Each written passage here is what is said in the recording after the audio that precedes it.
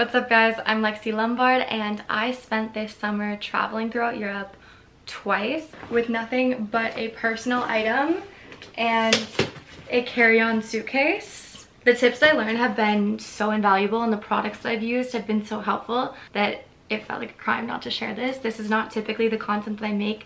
I love to make vlogs, I love to make personal videos, but this is going to be very practical tips if you are a chronic overpacker and how I can help you. Because the first time you take a big trip, it's very difficult to leave all of your creature comforts at home. The more often you travel, the more comfortable you get with it, the more comfortable you will become bringing less and realizing what are actually important things to bring. I'm gonna start with products and then I'm gonna go to packing tips and then finish off with general preparations to do to make your life easier when you leave and when you get back home. This first item has been invaluable to me. It's an expandable tote, one of the absolute best travel items that I have because it's small enough to be a personal item. However, you may notice this zipper. Are you ready? It is expandable. Incredible. I didn't experience any issues bringing it in either shape to the plane. However, if you are needing to have it small, that's fine. But then if you, while you're traveling and not flying, need a larger bag, this is here for you. And it's all in one. This has been so fantastic. I will make sure to link this down below. The second item is a little random, but oftentimes if you're traveling, you're not sleeping your normal hours, you're not eating at your normal hours, you might be partying a little bit more than you're used to, you might be taking substances that are slightly recreational, and you want to keep your immune system intact best you can to put up with all of the nonsense that you may or may not be putting your body through. Every evening before I went to sleep, I would take echinacea. Echinacea is a supplement. This one is 1,300 milligrams per serving, so I would take 2 capsules. This is great for your immune system. I would pass these around to friends. We would all take them before we went to sleep, and on both of my trips, no one ever got sick. Also, if you're a medication girly like I am, I have pills that I need to take every single day. I have a pill case that I take with me just on a day-to-day basis, so when I'm traveling, this is absolutely necessary. And then what I'll do is if I'm traveling for more than a week, depending on how large your pills are, you might be able to fit 2 days worth in each day and then give yourself 2 weeks. And then I will just put the rest of my medication in one container. So that way you eliminate the space, because space is crucial if you're just packing with a carry-on. Keep it compact. Another piece of storage that has been valuable to me throughout my travels is having a case as an electronics bag. So I keep my camera, my chargers, my adapters all in here. It's in one place. Keeps things organized because cords get unorganized so quickly. They are a pain. As I'm sure you guys have seen something like this before, where you can plug this into your computer and then put an SD card. May I inform you about the lightning port SD card adapter? This is genius. You're probably bringing a camera with you, a digital camera that you're not using on a regular basis.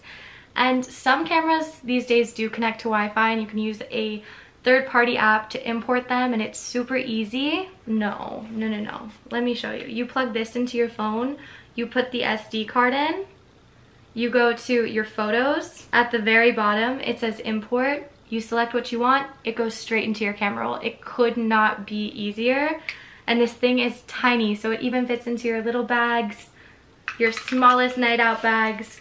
Incredibly handy. If you are going abroad, you are going to need an adapter.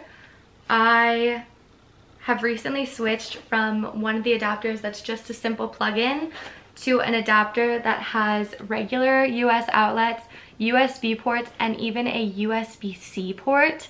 So I can charge my camera, my phone, my laptop, and various items, and even share with a friend if need be. A fantastic, compact, multi-purpose charger. Very handy. I'll be sure to link this one down below. Another random one is this spray. This is a wrinkle releaser. It's a fabric spray that I found in the travel department in the grocery store. They don't really have them at Target too, most places where they have the travel items. You're not always gonna have access to an iron or a steamer. This is not a gimmick, it does work. And clothes look so much better when they are steamed and ironed, and when your clothes have been sitting in a suitcase folded up, they're going to have creases and not look as fresh. This is a way that you can freshen them up. All right, this is probably one of my more luxury items. I know it's considered maybe not luxury, but to me it's a luxury. Large headphones. These are the Apple AirPod Maxes, but I'm sure most headphones of this size will do the job. You don't realize how noisy planes are. Having these on my head, peace. Even if I'm not playing music, I will have these on the entire plane ride, and then when I take them off, you hear the white noise of the plane and don't realize how irritating or like noisy, sort of painful. I'm a little sensitive to it. I remember there was a baby crying on my flight far back, but when I took off my headphones, I didn't know there was a baby crying until that moment. So this makes the uncomfortable flying experience this much more comfortable. It's very, very worth it. I went back and forth. I can take these off now. I went back and forth deciding on whether or not these were going to be a good item to purchase. No regrets. I mean, even still, there is construction outside and I just laid in my bed reading with these on, nothing playing. This has been a great travel purchase, but also an overall purchase. I use them so much more than I thought I would. I know bags are fun to accessorize with, but really you've got to be thinking of space saving. So first of all, that Longchamp bag is already a tote bag. Like if I need a functional bag, that's fine, but I figured I should bring at least 2 more bags. So I brought a tote. This is a great day bag. This would be fun if we were shopping. This is also a good beach bag. What else did I use this for? I mostly just used it for shopping and the beach, but very handy for the day. And then if I didn't feel like carrying something that big for the day, I had this as my night out bag, but I often wore it during the day as well. This is a good size. I think when you are choosing a bag to bring, put all of the things that you would want to carry around in the day and make sure they fit. If they don't fit, I would recommend selecting a different bag. Because I think a lot of us are like, well, this one's not as cute as the other one, so like let's just bring both. No. Learn to make a decision. It's gonna change your life. Moving past indecisiveness is one of the biggest forms of growth that we can have as individuals. Make the choice. Okay, next up, packing tips. Flat lay all your items. You think that rolling your items is going to save you room? Flat lay. Flat lay, flat lay, flat lay. When you're putting a shirt in your suitcase, lay the entire shirt down. You're putting in pants, just try to make them fit as far as they can before folding them. Okay, next tip. I love to read more than the next guy. 2 books max. 2 books. Unless you have a ton of downtime, you know, you are going on a week-long vacation with your silent family, then sure, bring 3. But I think you're fine with 1. The only reason I brought 2 on my recent trip is because I was 2/3 of the way through my current book and I wanted to finish that, but I knew I'd need a second read. But I only got halfway through my second read, so I definitely did not need any more than that. For my staples, I bring 1 of each. I bring 1 pair of jeans. It's not gonna matter as much if you bring 2 bikinis or 3 bikinis. The weight's not gonna be that different, but outerwear is cumbersome, so make the decision. Figure out which is gonna be your jacket for the trip and run with it. Solidify that decision. Jeans I'll wear over and over and over again. I don't need 2, I don't need 3. Also, if you don't wear jeans, don't bring jeans. I think that's an overarching tip of common sense. Think of what you do in your day-to-day life and don't alter that too much for your traveling. Don't think that you're gonna have this whole new personality that comes out when you're traveling. My rule of thumb that I always tell myself is, what are the clothes that you would wear on a day-to-day basis?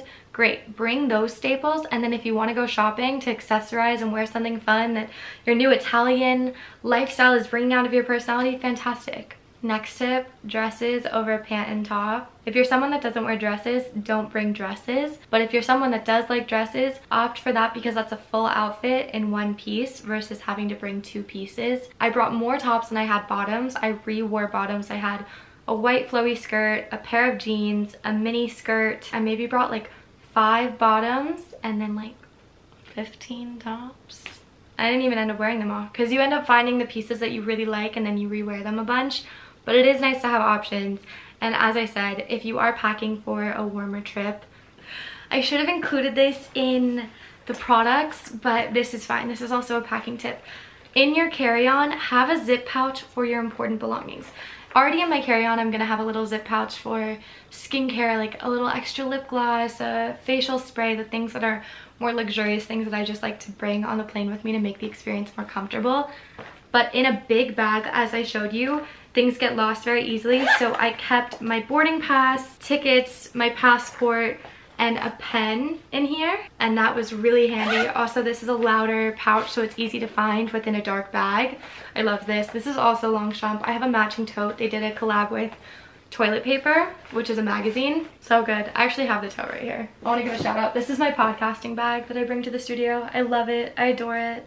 But I didn't bring it with me. See, that was the thing. I wanted to bring this tote because it's so cute, but I'm like, it doesn't go over your arm. You have to carry it. Are you gonna do that? You're not gonna do that? Okay, then bring this tote. But the tip is really about the pouch. The pouch is handy. Another packing tip is if you have heavy items that are small and lighter items that are big, like let's say you are bringing a big warm sweater. Okay, that's gonna be large. You only have so much precious space in your suitcase. Because it's not going to be heavy on your arm, put it in your carry-on. If you're getting to the point where you need to make decisions and you have to start packing a little bit into your personal item, choose light stuff that's larger and put the smaller things that are heavier in your roller bag. Lastly, laptops can be very heavy and hard to travel with. During my first Europe trip, I had traveled and I was really bopping around. Like, we were only staying in places for 4 or 5 days at a time. So it was a lot of packing, unpacking, and repacking. We were running around from plane to plane, and my arm was so tired because my laptop was so heavy. I had a 16-inch MacBook. As soon as I got home, the first thing I did was trade it in for the 13-inch, and it's so much lighter. I think it's maybe 2 or 3 pounds lighter, and this has made traveling so much more comfortable for me. So if you are someone who travels a lot, I would highly recommend opting for the smaller laptop. I customized mine so it has more RAM and more storage, but it's compact. Truly can't say enough good things about it. I loved it. It's probably my best purchase that I've made all year, was downsizing my laptop. The next section of the video is preparations.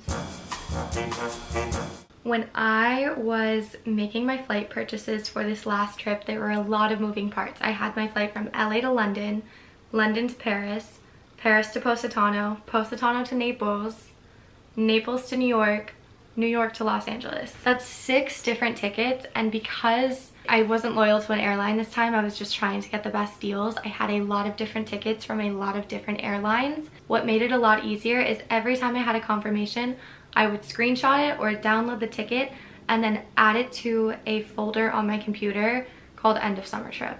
And I had all of the flights in there, so God forbid anything happened, I wasn't able to check in.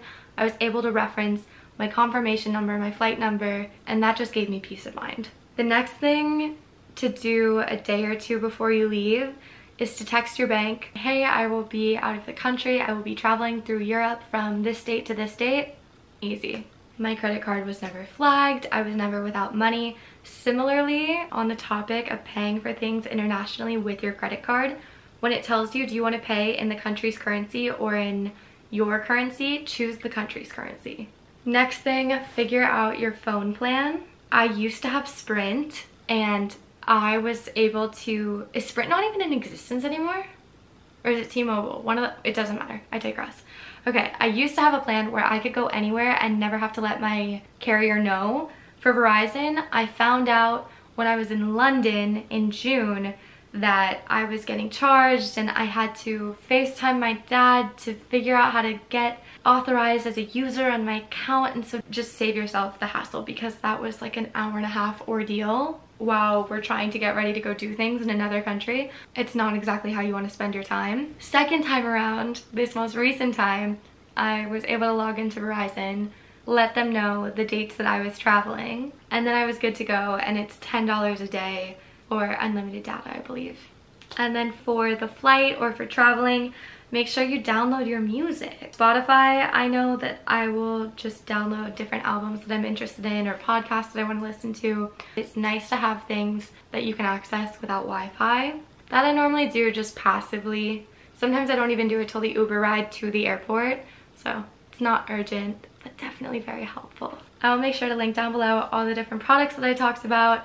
If you like this video, let me know. Happy to expand on anything. If you have any other questions, you can just leave them in the comments and I'll get to you. If you want to know if I forgot something, I can't think of the questions that you would have, but if you have them, feel free to leave them down below. And then I vlogged this most recent trip, so if you want to see my time in Paris and Italy, I have that. It's called Girls Trip, and then my New York vlog says New York vlog on it. Very easy to find. I also did some shopping while I was gone, and I went to a PR agency and got some fun clothes as well. So I think I will do a haul. So either my next video will be a vlog or a haul. You let me know what you want to see. If you made it this far, thank you so much for watching. It means a lot. And it's fun to be back on YouTube. If this is the first video you've ever seen, I think I said this already, but this is not my normal style of content. I just have learned a lot and wanted to share. But I'm still a fun time. You can check out the vlogs. You might love them. Subscribe. Alright, I will talk to you guys later. Bye!